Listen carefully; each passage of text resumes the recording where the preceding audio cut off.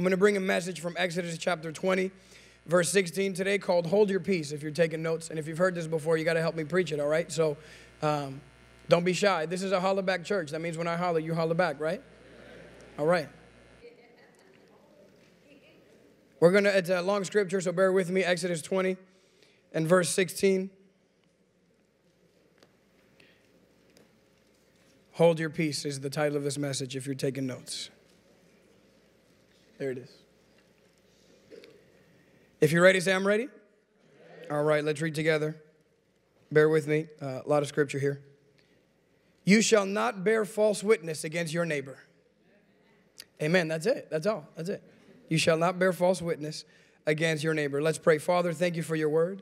In this moment now, God, help us to focus. Help us to be in tune. And I pray that every person in this room, including myself, would not walk out as we walked in, but different. Through your Holy Spirit, we pray this now in Jesus' name.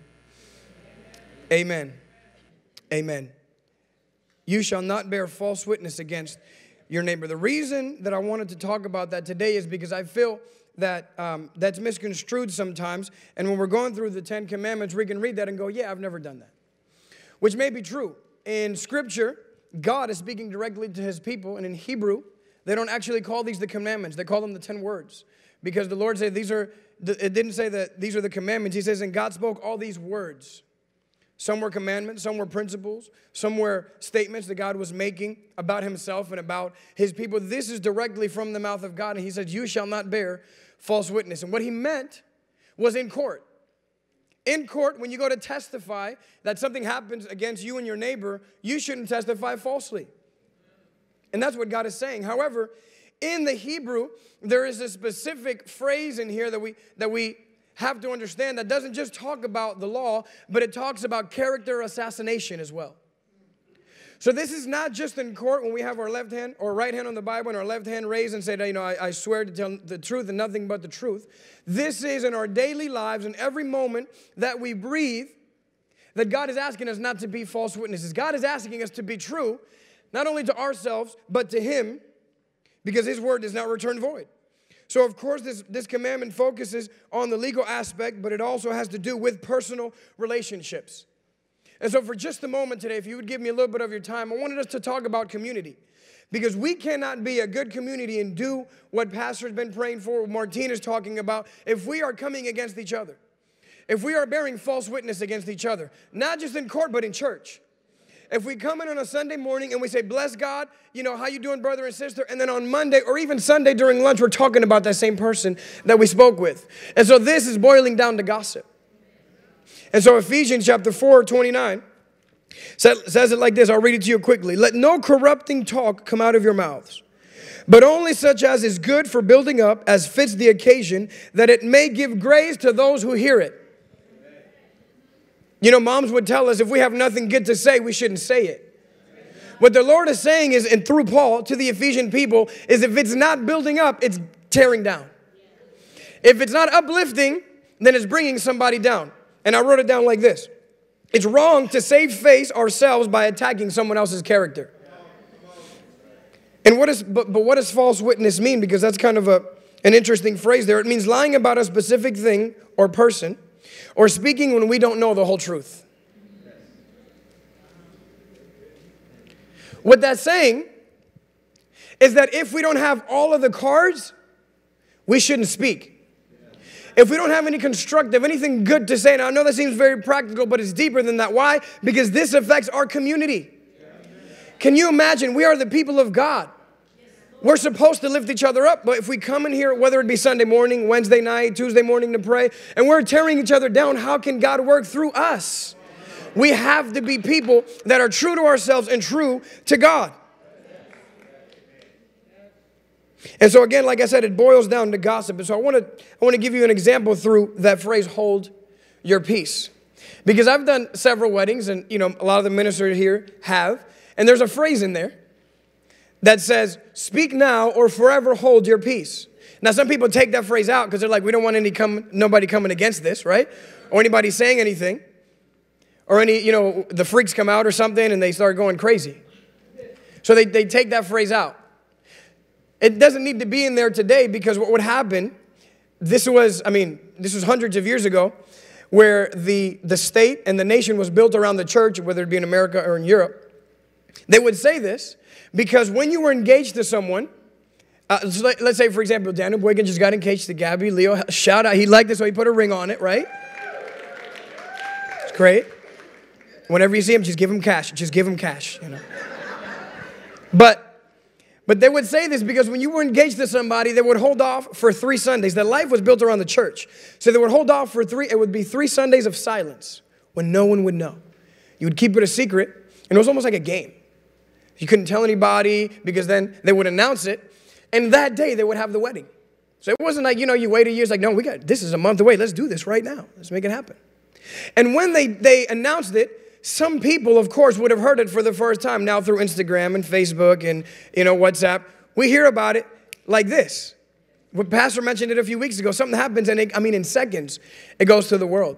So they would only find out on the Sunday that the wedding was happening. So they'd go to church. It'd be announced, hey, so-and-so's wedding is this afternoon. Everybody would go to lunch and come back for the wedding. It was a community affair. And so then the pastor or the preacher would stand up as he's officiating the wedding, and he would say, if you have anything against this, speak now or forever hold your peace. Why? Because, again, it was more communal, but it wasn't as open as it is today, and so you would know more things about people. Someone might be standing up there to get married, and their other husband might be in the pews. That's what would happen. Excuse me, that's my wife. That's what would happen. That's what would come out. This is the truth. And that's why they would do that. Oh, no, I saw them here and there with this person. And then they would say that. But after that moment, if they didn't say anything, and this was even law then, after that moment, if they didn't say anything legally, they had to keep their mouth shut to the grave. They had to, what we would say is hold their peace. So we get it from that phrase, if you have something to say your peace, right? But they would have to hold their peace until they died. I would encourage us today, church, that if we don't have anything constructive, if we don't have anything from the present, but this is from 25, 35, 40 years ago, to say that we should hold our peace. Because Philippians chapter 4, verse 6 and 7, you've heard it before, a Thanksgiving scripture. Be anxious for nothing, but in everything, by prayer and supplication, with thanksgiving, let your requests be made known to God, and the peace of God that surpasses all understanding will guard our hearts and minds in Christ Jesus. We get to hold on to peace, amen?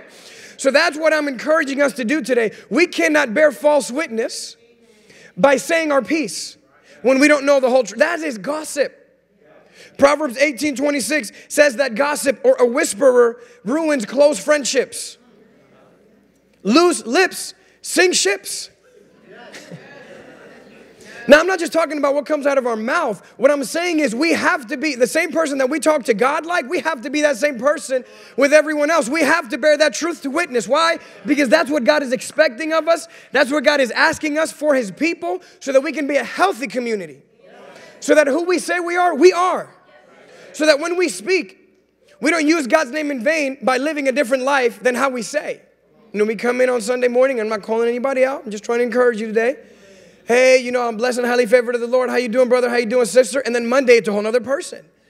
We don't come to church to be great. We come to church to be encouraged, and then Jesus shows us the way. We don't come in here and act different. Of course, we should be reverent to God's house, but this is who we are. We don't bear false witness when we leave. Somebody say amen. We have to do it at all times. And so here's what I'll encourage us today. If we don't know the whole story about someone or something, let us keep our peace. Let us hold our peace. False witnessing usually comes from insecurity, when we're not comfortable with ourselves or grateful for what God has given to us. So we try to look for it. And I wrote it like this, and again, I don't mean to offend anyone tonight, or today, but I wrote it like this. Some people are insecure about themselves, that they need to bring others down to their level of pettiness so that they can be good. We must hold our peace. I want to be very clear about it, because even Pastor said this. So this is not something I'm declaring now, just, out of myself. People will come during our worship time and be free. People will come and, they'd lift their voice, they'd lift their hands. The Bible says all of these things. Shout unto the Lord with the voice of triumph. Lift your hands in the sanctuary. Sing to the Lord a new song. The Bible says play skillfully and joyfully to the Lord. But sometimes, we'll come to church, and in a church like this, in a Pentecostal charismatic church, we'll see some things happen and we're like, oh, what? That person's a freak. What's going on that they have to do all of this? What's going on that they have to put on this show? But let me help us understand something. We cannot judge somebody's breakthrough until we've seen their been through. And so when we can't lift our hands and praise, and then somebody's doing something more extravagant than we are, and then we're judging them for what they're doing. No, we do not know what God's doing in their lives. We don't know what they're trying to praise off or praise on. And so my encouragement to us is, let's not be false to people like that. Let's not see somebody praising God who God knows what they're dealing with. And then we leave the sanctuary and we're out there having coffee and we go, oh, did you see so-and-so? You know what God's saying? I saw so-and-so. I saw their worship. I saw that praise. I'm going to respond. I'm going to bless them because they're blessing me. So let me encourage you. If you're blessing God, keep blessing God. If you've got worship to give, worship God. Give your worship. He's not looking for a cute. He's looking for worship. Let's not be false witnesses. Let's hold our peace. What I love, and we're getting to Christmas time and into the Christmas production, and I love that verse in Isaiah chapter 9, where Isaiah prophesied about Jesus. He says, for unto us a son is born, a son is given, and the government shall be upon his shoulders, and he shall be called Wonderful Counselor, Mighty God, Prince of Peace, Everlasting Father. Jesus is the Prince of Peace. How can we hold our peace when someone says something about us on Facebook and then they're worshiping next to us in church? Because of Jesus. He himself gave us the example when he was on the cross and they were rebuking him. They mocked him with the King of the Jews. Little did they know what they were doing by proclaiming that over his life, that he is the King of the Jews. They put the crown of thorns on his head. They laid his hands out and crucified him. And they were cursing him. And they said, if you're the Son of God, save yourself. Jesus didn't rebuke them because he could have very easily have. Come on, God split the Red Sea. He makes water come out of rocks. He makes the sun stand still. Our God is a powerful God. But Jesus stood up there and he didn't say, God, strike them down. He didn't say, God, give them wrath. He didn't say, God, destroy their homes. He said, Lord, forgive them, for they know not what they do. Let me encourage you today. Sometimes we're false out of ignorance, but I want to encourage you today that in this room, in this moment, at the sound of my voice, none of us are ignorant anymore. Because we now know and we have heard that we should be true to ourselves and be true to God. So this is not just about what we say. This is about who we are. Let me make a very quick distinction about worship and praise. Praise is what we do. Praise is when we come in, like I just talked about, when we're worshiping God, we're glorifying God, we're honoring God. Worship is how we live. You see, we don't just have a time of worship for 45 minutes in the service. No, we have a time to worship from the minute we get up to the minute we lay down. Why? Because that is our worship. A pleasing sacrifice unto God. That is our worship. So here's what I'll encourage you with today. If we have something to say, pray. So Ephesians chapter 4 tells us to, or Philippians chapter 4 tells us to do. Before, and Matthew chapter 18 talks about how to do this. And he says, if you have an issue with a brother or sister, go to them, talk about it. If you can't find a leader in the church, it doesn't say find another friend, because that other friend is probably on your side and it's about to be a jump, not a talk, Oh, come with me, let's get him. Because you know how that goes. It says get a leader in the church who is not only even keel, but is neutral to work it out. What's God saying is like, of course you got to do that, but before is to pray. If you haven't spoken to God about it, you shouldn't have spoken to anybody else about it. If the Lord hasn't heard it from our lips, he knows we're thinking it. Come on, he knows. But if he hasn't heard it from our lips, no one else should hear it either. He should know first. So here's my encouragement today. Before that confrontation, pray. But this is what the commandment is boiling down to. He says, you shall not bear false witness. But again, this is not just about court. This is about church. This is about community. This is about healthy community. So the Lord says, don't do that. Jesus says, do this, pray. When you pray, pray like this: Our Father in heaven, hallowed be your name. Bless God. And as soon as I'm telling you from experience, because I'm not okay too. I need it too. I'm wicked too. So, just because we're up on this platform doesn't mean the pastors have it all together. Like I had a bad hair day today. You know what I'm saying? It's just one of those days, We don't have it all together, right? My pants ripped right here, so now I have holes like the young kids. That's just what it is. But that doesn't mean that, we come and we can't go to God. No, he's not looking for our perfection. He's looking for our adoration. So we go to God. Next is, again, this is what Matthew is boiling down, or Jesus is boiling down in Matthew chapter 18 from the commandment: go to that brother or sister. The last thing we should do is talk about that person to another person. The Bible says that destroys friendships in Proverbs 18 verse 26. Whispering, gossip. If we haven't spoken to that person, we should not speak to anybody else about that person. Because that's slander, and that's against the word of God. Right here in commandment number 9, word number 9. Let us go to that person. If it's not amicable and it's not great, get a leader from the church. So that's what Jesus says. Oh, I'm going to sue you. No, let's just have a conversation. Let's just talk. Because our emotions get all riled up, but that's what he's saying. He's like, hey, let's talk about this. Let's go over this. Let's just have a moment. So that's what he's saying to us. And then we've got to be real with God. Are we false witnesses? Are we who we say we are to God and to the community? When I say our community, I mean church. Because not everyone believes like we believe. Not everyone knows what we know, but we cannot plead ignorance because we know. And if we didn't before, we know today. We must be true before God and true amongst ourselves so that we can see God's promises come to pass. We can see God's will in this church come to pass, but it will not happen with slander amongst one another. It will not happen with bickering, and it will not happen amongst gossip. In Jesus' name, it will happen if we hold our peace. And that peace is Jesus, the Prince of Peace, the everlasting Father. He's the one that said, forgive them, for they know not what they do. And we should do the same. So at the sound of my voice, if you're needing to be real with God today, surrender your life to Jesus. If you've surrendered your life to Jesus and it's been a double life and you have a mask on, take it off. It may take us some time, but Jesus will take you just the way you are. And he loves you so much, way too much, to leave you just that way. So today, let's be encouraged.